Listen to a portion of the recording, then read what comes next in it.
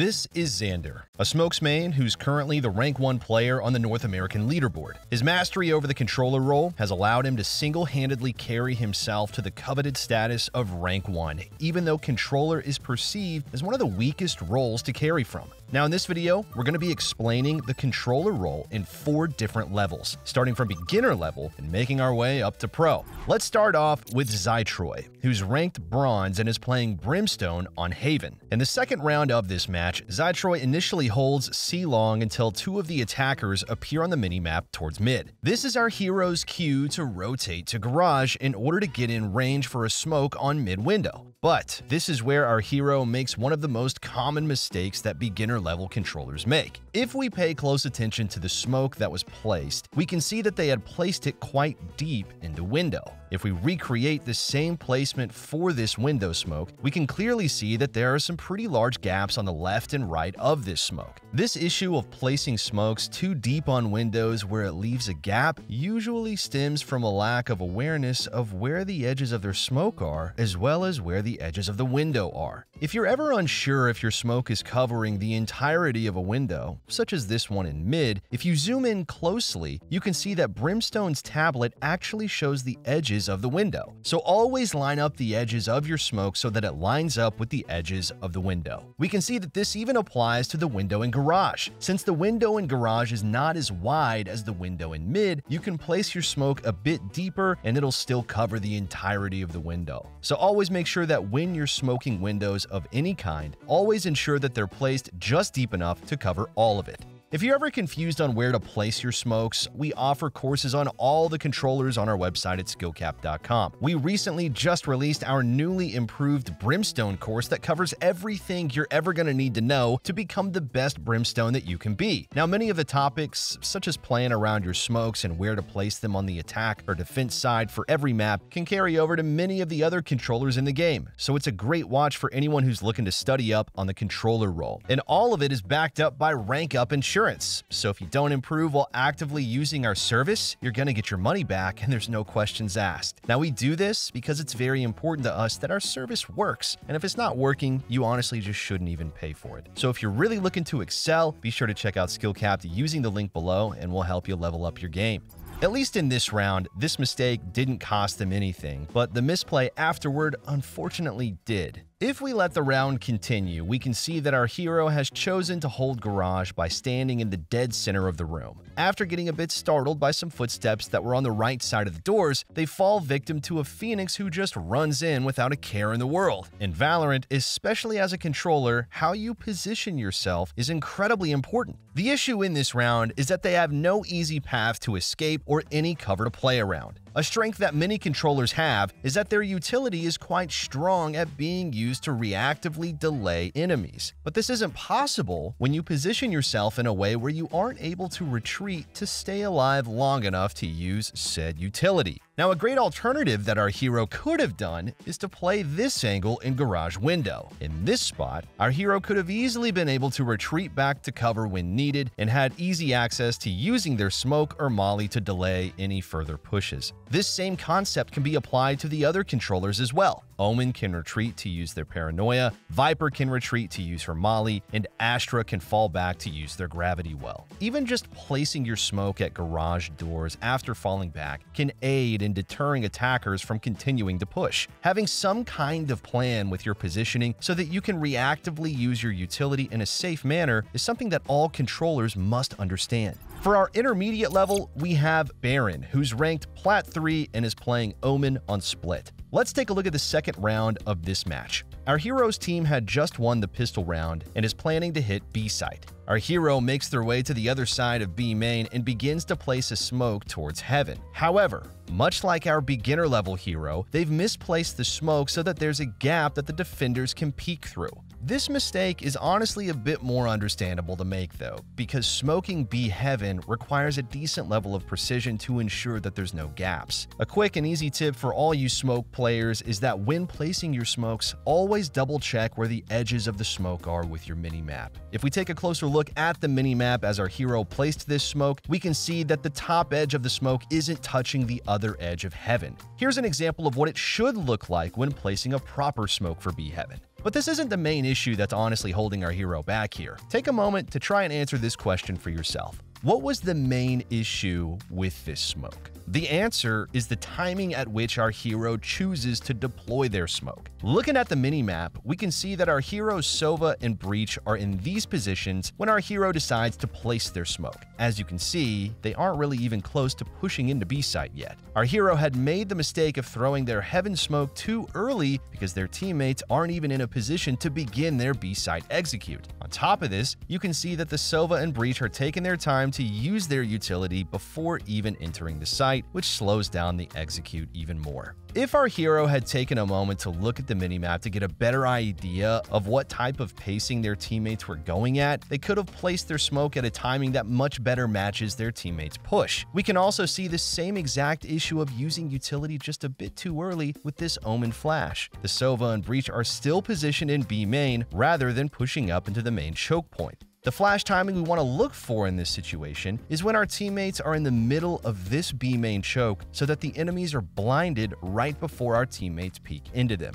Where you use your utility is so important, but the time at which you use it is equally as important when it comes to being an effective controller. Now, to really drive this point home, if we continue the clip, our hero's team floods into B site and it's a chaotic brawl. Just nuts. After finding a frag onto the Gecko and retreating from a fight with the Reyna, our hero peeks the right side of pillar and unfortunately peeks right into both the Sky and the Phoenix at the same time, then dies. Now, a key detail here is that the Phoenix had killed him with a Marshal from Heaven. The Phoenix had a clear view of our hero because the Heaven smoke had dissipated. This is where everything comes full circle, because if we look back at the timing of the Heaven smoke that was thrown at the beginning of the round, if our hero had just delayed their smoke timing for Heaven so it was more aligned with the pacing and positioning of their teammates, this smoke would have still been up when they chose to peek the right side of pillar. Our hero's Heaven smoke could have been up for an extra 4 to 5 seconds for free if they had just paid attention to this mistake.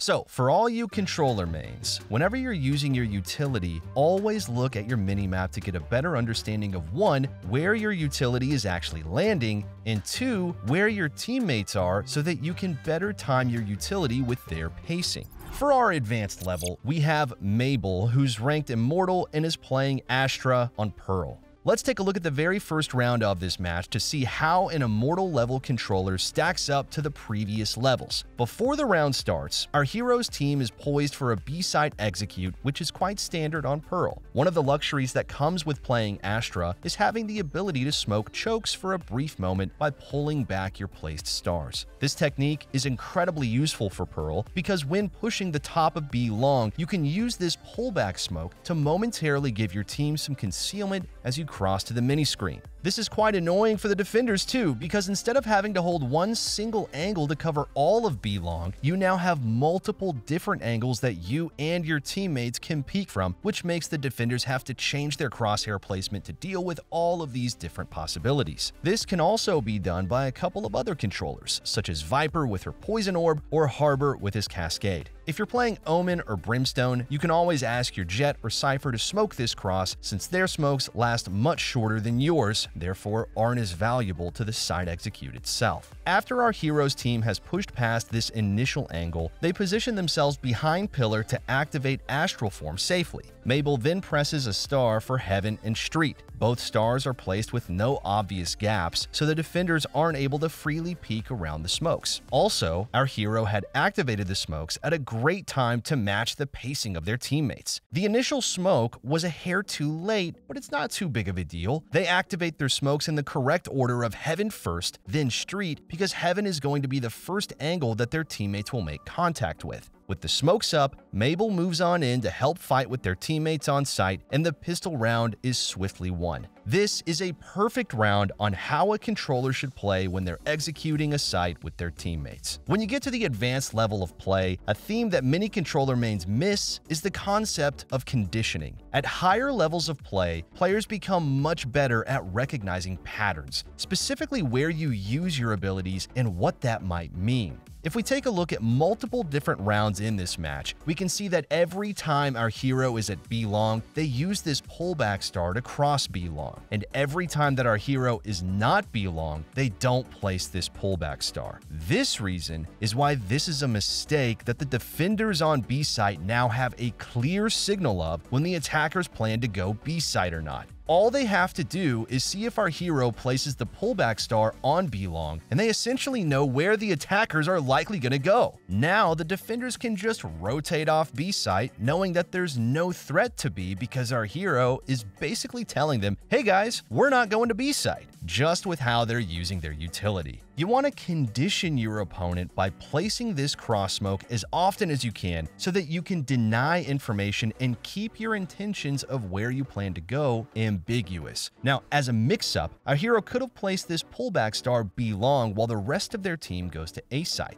And then if the defenders decide to rotate off B site, our hero can lurk into B site while simultaneously helping with the A site execute because they can place their stars from the other side of the map when they need it. And speaking of lurking, this is another aspect of the game that our hero was failing to capitalize on. Now, as we mentioned before, Astra's abilities and many other controllers can use their smokes from quite a far range, allowing them the opportunity to lurk more often than other characters who are required for the side execute, such as initiators. If you're able to get your smokes placed before you die during your lurk, you've pretty much done your job. So with this newfound freedom, finding lurks is how many controller mains are able to solo carry games. Our hero throughout this entire attacking side only truly lurks once. This also ties in with the other concept of conditioning we went over earlier, because another aspect of pattern recognition that advanced players will keep tabs on are who are the agents that do lurk. Since our hero in almost all the rounds is playing either with their entire team or paired with their cipher, the enemy has placed our hero into a category of player who does not lurk. So they've been conditioned to know that Astra is highly likely to be playing with the team. But our hero can use this to their advantage by adding in more lurks, which subverts the defender's expectation of what our hero has been doing throughout the half. The more you play with the team, the more unexpected it is to lurk. And the more you lurk, the slower the rotations will be from the defenders because they have to be much more careful, which makes them much slower at helping against side executes. You can't fully commit to only playing with the team or lurking though. However, if you do find the perfect balance of these two, you're going to make it feel like your presence is everywhere on the map all at the same time.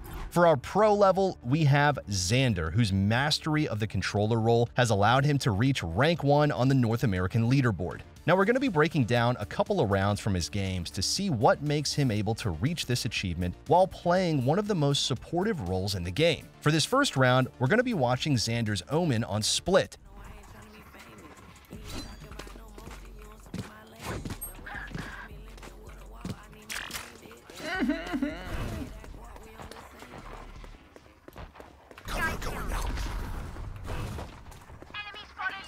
Mid. Close under hell. Under you guys, under you. Okay. A minute. Wait, come close. One, Close. one, Say, what's one. TP?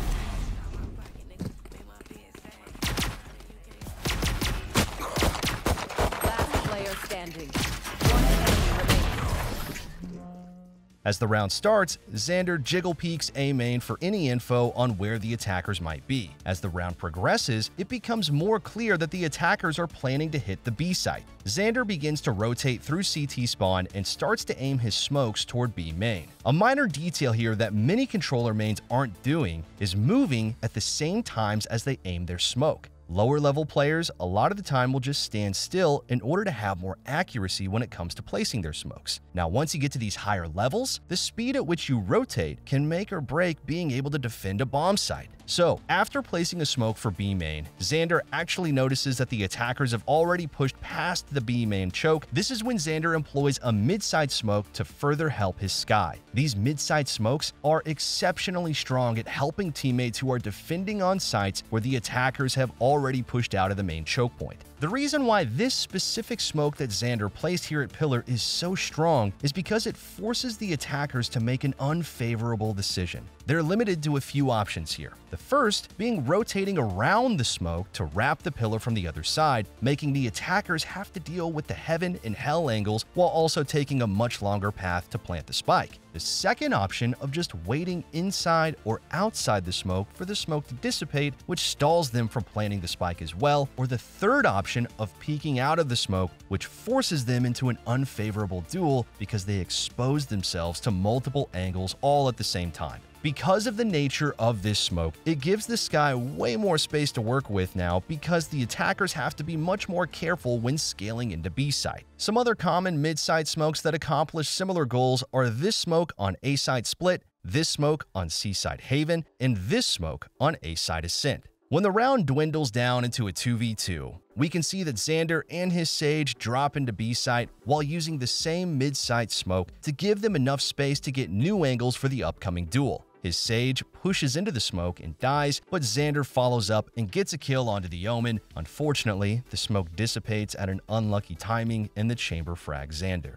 But you can still see how this smoke almost gave Zander the chance of winning the 1v2 momentarily because it gave him concealment from the chamber while he had an isolated fight with the enemy Omen. If you or your teammates are ever defending a site and the enemies have already breached past the main choke point, use these mid-side smokes to find advantages in the midst of the chaos. Now let's hop into the fourth round of this match to see how Zander puts on a masterclass on how to clutch post-plant scenarios. The controller role has to be one of the strongest roles when it comes to clutching these spike defuse situations, and you're about to see why. God, legend.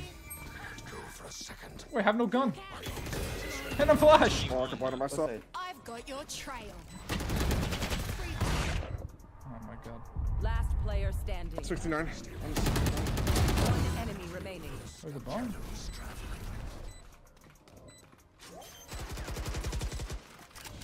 Not ready yet.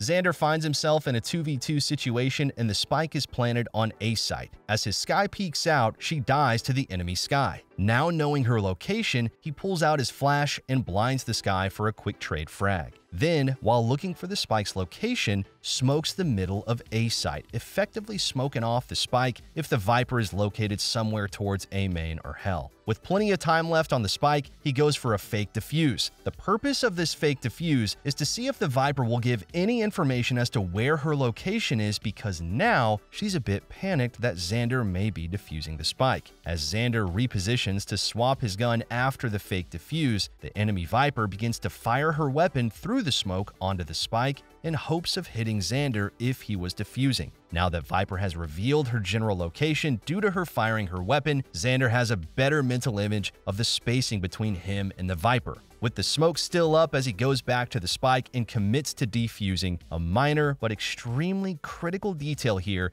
is that while sticking the defuse, he actually defuses the spike from the very edge of the defuse radius. This may not seem like a big deal, but this is insanely helpful at ensuring you don't get instantly headshot through the smoke while you're defusing. This is because when people are firing at the diffuser through a smoke, they usually are aiming their bullets directly above the spike rather than to the sides. Using this tactic, Zander successfully gets the half defuse. After hearing the Viper make a footstep which may indicate that she's about to peek out of the smoke, he stops defusing the spike and prepares his crosshair placement for a fight. He fake defuses the spike once more to see if the enemy Viper will push through the smoke, and the likelihood of the Viper pushing is even greater now because he was able to defuse the spike to half. This causes the spike to make a higher pitched noise, announcing to the Viper that if she doesn't peek the next 3.5 seconds, she's gonna lose the round. And as expected, the Viper swings and Zander lands a slick headshot. Controllers having the ability to smoke the spike to deny information on whether or not it's being defused gives them insane leverage at winning these post-plant clutches. By using his controller toolkit and game sense, Zander was able to have full control during this clutch. Be more like Zander, and you're gonna find yourself climbing the ranks with controller in no time.